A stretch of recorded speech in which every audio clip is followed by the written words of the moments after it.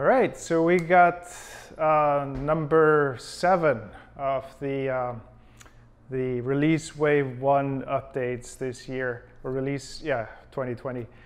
So this release wave 2020 is actually quite big, and it's kind of silly that they say it's one release wave because they are actually incrementally releasing it. So they say, well, it's going to be ready maybe in July or maybe in August. Some of it will be available earlier. So we're going to be closely watching it. We're actually coming into release 2 now. So I'm picking up stuff from there soon, but I think I got about 3 more things I want to talk about. So this one is really cool. So basically, if you have a sales order and you have quantity to ship to, let's say 10. So you're selling something, let's say that's a chair.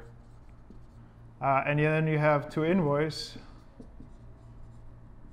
which we know, 10 as well, right?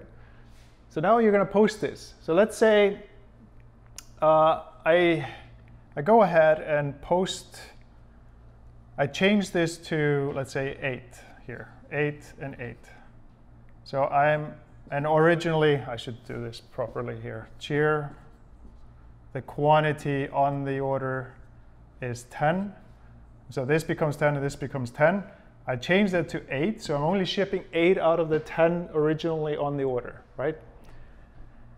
Now, if I hit post now, so I do post, what happens is, of course, the quantity to ship becomes 2, quantity to invoice becomes 2, and the quantity, I'm just going to put invoiced,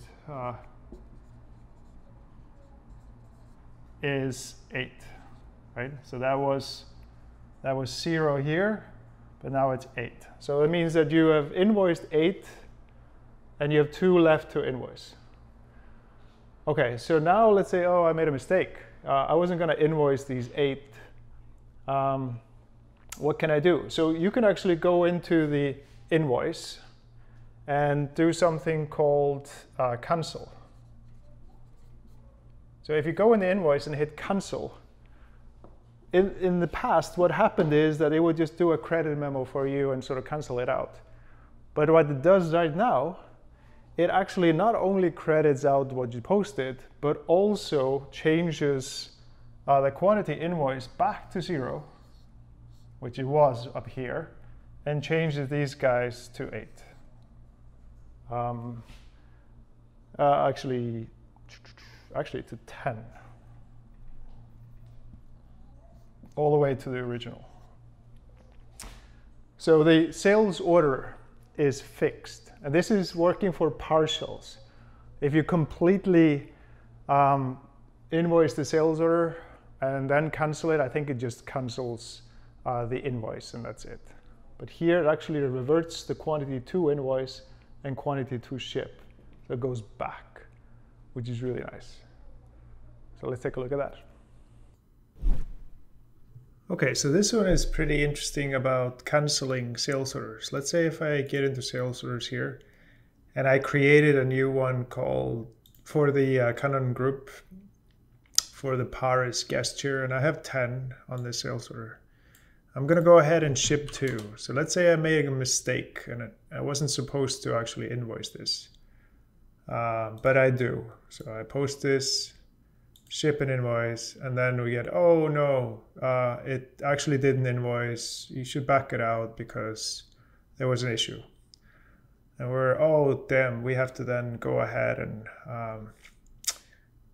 reverse it and la la la. So let's go ahead and see how we can quickly fix this. If I just go into the posted sales invoice, which is right here, and I want to go ahead and cancel this invoice.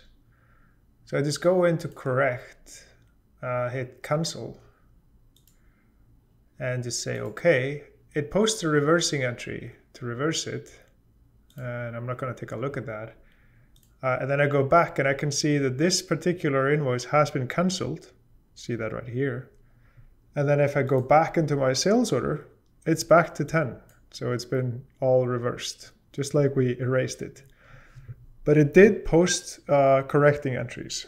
So it did maintain proper accounting standards. It's not like it just deleted the invoice and the entries and moved it up. So it has a record that this happened. However, it has been reversed.